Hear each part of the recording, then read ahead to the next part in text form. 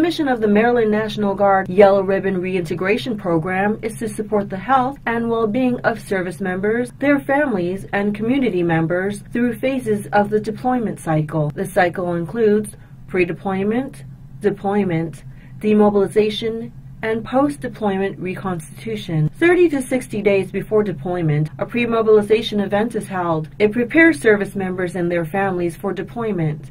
They get information on Military OneSource, TRICARE, financial help, and legal assistance. During the deployment phase, the families are invited to an event where they receive training and information on how to reintegrate with their service members upon homecoming.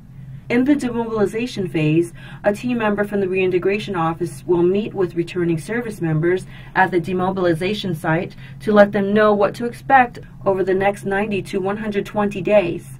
30 days after their return, a post-deployment event is held informing service members and their families on various topics, including anger management, legal issues, and how to reintegrate with their children. I think the most important reason for it is it provides everyone with the tools they need to help themselves and other service members.